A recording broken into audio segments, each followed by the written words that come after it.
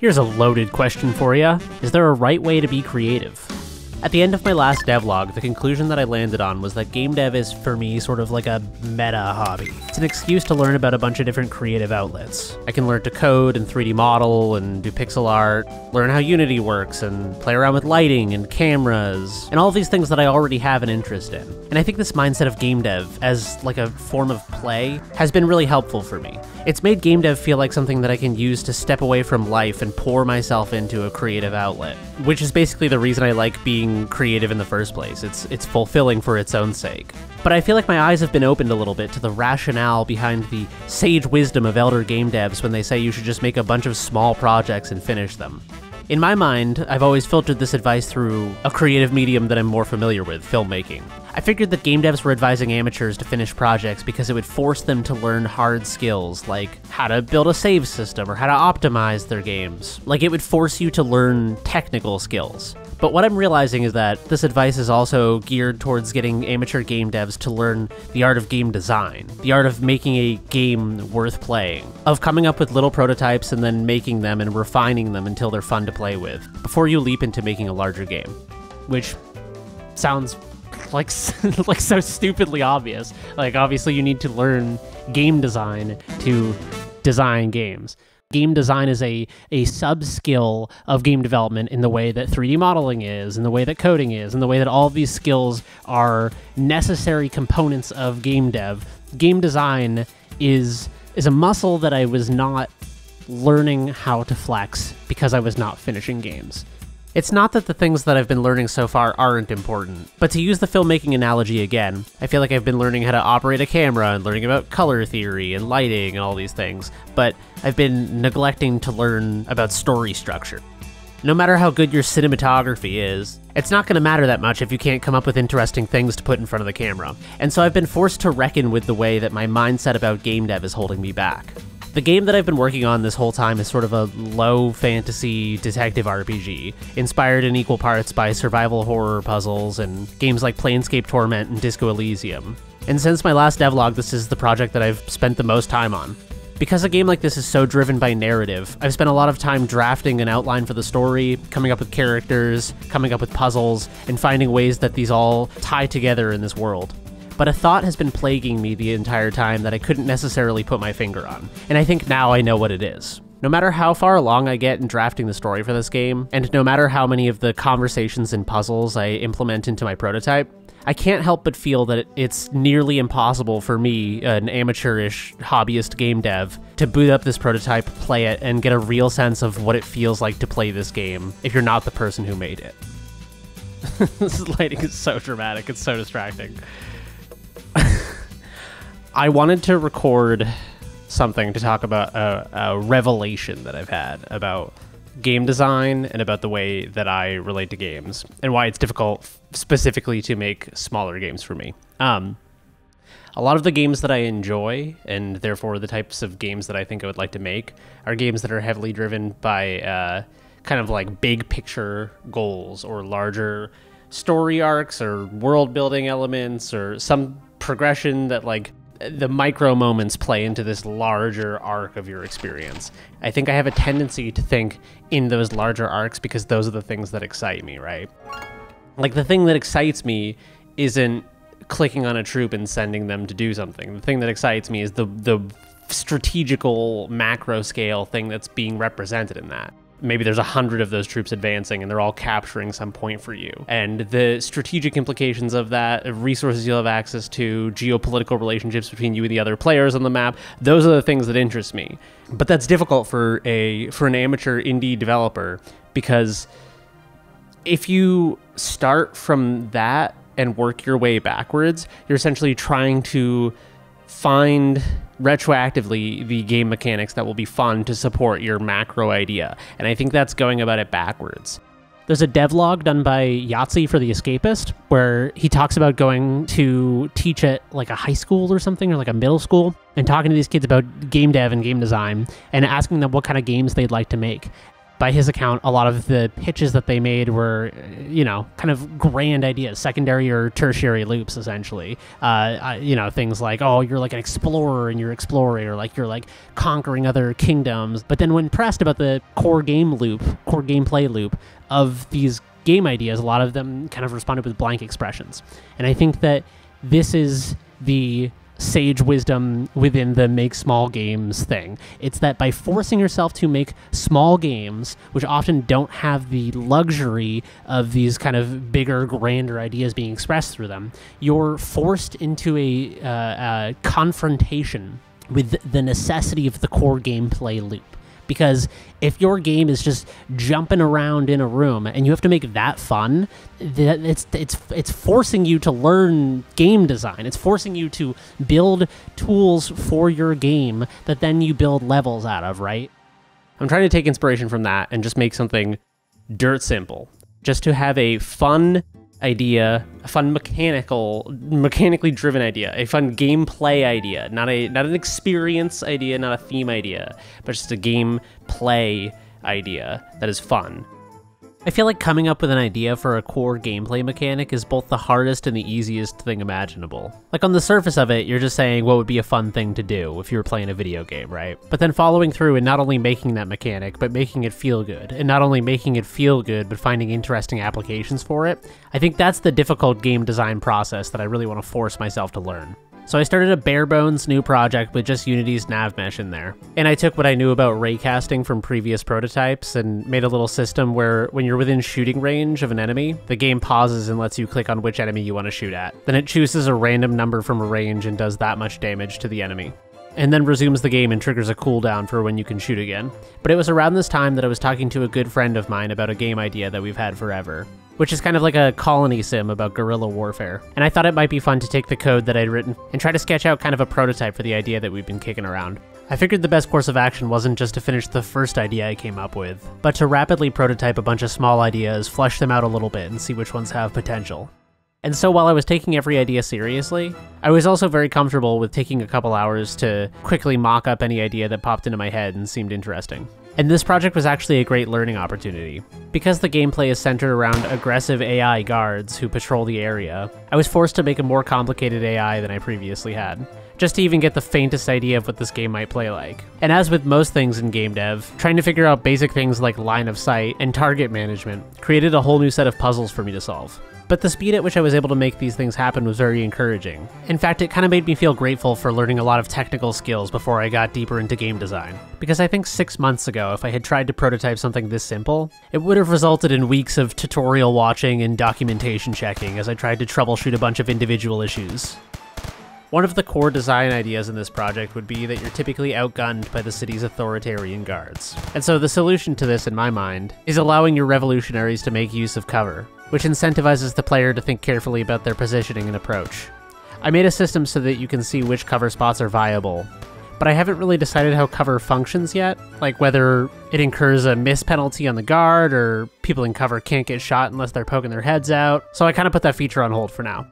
I also wrote a script that assigns every unit a personalized routine when they're created. So every colonist, or whatever you want to call them, will have a stove and a bed that belongs to them, which would be easy enough to have trigger a change in meters for hunger or energy or whatever. And so in a surprisingly short amount of time, I'd thrown together this prototype, where a gang of ruthless guards patrol a city block of placeholder art assets, and shoot at any colonist who's unlucky enough to be in range and not break line of sight. I still like this colony sim idea a lot, but I've taken a couple weeks off working on it, because I can already feel it growing out of scope even as I lay in the most basic elements. The gist of it is that my ideal version of this game involves building like a fully functioning giant city. Again, I could feel myself creeping into the territory of not learning game design basics because I was creeping into the territory of giant, ambitious game ideas. So to get the juices flowing, I allowed myself just a little bit of well-deserved tinkering. What I figured is that the majority of the AI scripts that I'd written for the guards in this colony sim would apply to your standard enemy in a survival horror game. And I also recently played the first 2 Silent Hill games, which probably had something to do with it. This town is full of monsters. How can you sit there and eat pizza? So I made a modified version of the guard AI and a creepy little guy who crawls around. And lo and behold, there was horror. And then I went a little overboard with the visuals, you know, as a treat. I think it's abundantly clear that I was easily distracted from my original mission of simple game ideas, but we'll get back to that. Let's just enjoy the horror for a minute. I feel like the ease of this pivot to horror is a good demonstration of how working on generally useful things like the guard's AI is time well spent. And I liked this little horror idea so much that I wanted to take that inspiration and run with it. So I had an idea for a little space station. Before you say it, I know, this is a lot of aesthetic nonsense and not a lot of building the muscle of game design. But the game's gotta look good. This is, look how fucking cool this is. This is cool. But 3D modeling a little solar system, yeah, that was probably too far. So I am trying to focus more on the mechanical side of things. But I feel like I'm powerless before a bolt of inspiration, and I feel like I just need to pin that idea down before it flies away. So I quickly added old school survival horror camera changes and shooting with a very rudimentary auto aim, and the ability to stagger enemies with their shot, or throw together a quick proof of concept for a hallway illuminated by the blue glow of a terminal monitor. So trying to think a little bit more mechanically, like I promised myself I would, I thought it'd be cool to add a feature to the enemies where they're invisible until the player gets sufficiently close. And quickly tested it out in a separate Unity project, and then once it was working, I brought it into the survival horror project. And again, I found myself inspired to start drawing maps of a space station and writing backstory, doing things that were too ambitious and getting away from the core gameplay loop here. But I can't help it if that's the thing that excites me about games. Like, the goal is to steer myself in the direction of getting better at rapidly prototyping and figuring out game ideas that are worth working on and then building them up. But this survival horror stuff felt like an idea that was worth building up, so I don't know. Maybe it's overly ambitious, but the maps I drew aren't going anywhere, so. And weirdly enough, this ghost material script gave me an idea for something that I thought might be cool in the Colony Sim. Remember the Colony Sim? The gist of it was basically that you have power poles and units, and the units can detect how far they are from each of the power poles, and that determines whether or not they can function. Throw in a little bit of top-down shooter, you got yourself a weird little fun genre hybrid experiment. But I think this third rapid prototype exposed me to the way in which I was kind of just doing the same exercise in Futility.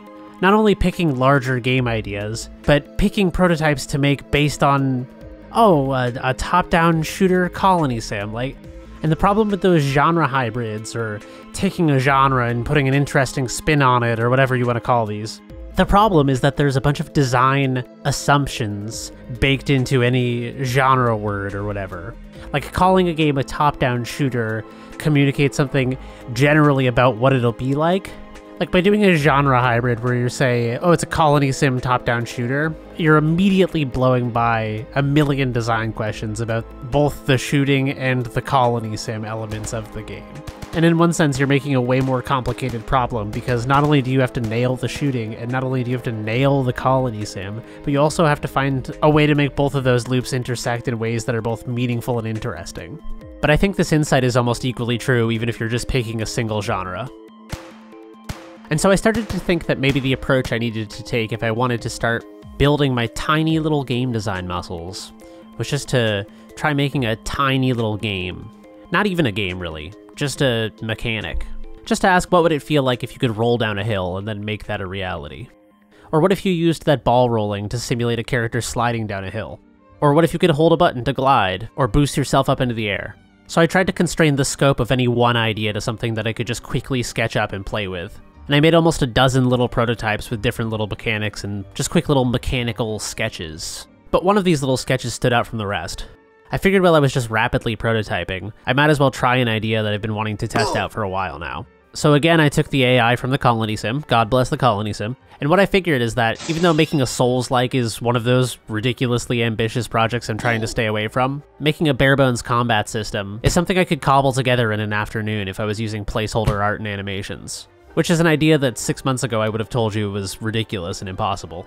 So I disabled hang gliding and butt sliding, brought in some placeholder assets and placeholder animations, and quickly threw together a few scripts for things like camera control and weapon hit detection. One of the core little mechanical ideas I had for this prototype was to take inspiration from Sekiro in the way that blocking at the last possible moment results in a perfect block, but playing it safe and blocking early results in some form of penalty. So I put together a little coroutine that runs whenever the player hits block, during which there's a very brief window for a perfect block, which makes that metallic shing sound that you're hearing. whereas blocking early results in taking half as much damage as an unblocked hit. What I was saying earlier regarding top-down shooters, where just buying into a genre convention can allow you to skip over a lot of the important design decisions, I feel like I was approaching this prototype differently by taking into careful consideration all of these little design decisions. How long the parry window was, the consequences of a block, adding in things like hit stopping and knockback, and an unfinished dodge, which has no animation yet. And I feel like this prototype is really cool and has a lot of potential. And even though everything in this prototype is placeholder, it's actually a lot of fun to play with. It feels like a little character action game in the making. And I haven't been working on it for very long. In fact, a couple of the clips you're seeing were recorded over the last couple days. But it has promise to be. Like, even though the idea of making an action RPG or a Souls-like is definitely one of those ideas that I'd categorize as overly ambitious, I'm building a foundation. I'm making this fun to play in a single room with a single guy, before jumping into bigger ideas like, oh, what if there was player housing and you could take over a kingdom? No, stop. We're not taking over any kingdoms until it feels good to swing a sword, all right? That's the new rule. So has my new rapid prototyping approach found the perfect game idea? The one I'll devote the next 2 to 18 years of my life bringing to fruition? I mean, no, not really. But I do feel that these experimentations and this shift in mindset is an essential step for me as a game designer, and therefore as a game developer. No matter how much discipline you have, or how many hours you spend working on things, or how hard you work, I think it's important in any pursuit to take time and step back and reflect upon where you're headed. I think just because you're making a lot of stuff and working really hard doesn't mean you'll necessarily learn the right lessons or learn how to better apply your effort. Like, if you make more stuff, you're definitely more likely to stumble upon better technique. But I think taking a month off of game dev and then reevaluating my approach is like a healthy and natural part of learning a new creative process. And also, I've spent countless hours working on my RPG project, which I'm intentionally not showing a lot of, because on the off chance that I ever finish it in 10 years, I'd like some parts of it to be a little surprising. And that reminds me of one more thing I wanted to mention, which is that I've found paper prototyping is a really good way for me to organize my thoughts around game dev, and that's gotten me really interested in drawing. I'm bad at drawing, and I've never been good at drawing. I've always wanted to be good at drawing, but I've never practiced or tried to be good at drawing. But all this paper prototyping has gotten me interested in sketching a little bit, so yet another way in which game dev is a good igniter for different types of creativity. So then what's the next step here? Well, I think I'll refine that combat prototype a little more, and then try to make a level out of it and see how fun it is, and then probably refine it a little more. I'll probably keep writing for the RPG, because that's kind of like a passion project. I'll probably mess around more with the idea of doing a survival horror game. But I don't want to just do it for the sake of doing it. I really want to have an original idea before I take a stab at it. But nonetheless, game dev is something that brings me a lot of joy. And so hopefully the last couple months have been not only a step towards learning how to be a game designer, but learning how to make games that are worth finishing, and get one step closer to sharing the things I'm working on with people. And if there's anything I've learned from working on video games documentaries, it's that ideas compound upon each other. It's the reason Legacy of Kain and Gex share an engine. And so while my experiments may seem far-flung and unrelated, underlying all of them is a core of curiosity about game development, and also like a ton of reusable code. And so I think that having it click in my head that there is a game design skill, muscle, that you need to build, and that in order to kind of design these bigger loops, you need to design smaller loops first. I guess I just like, I don't know, maybe I'm just dumb.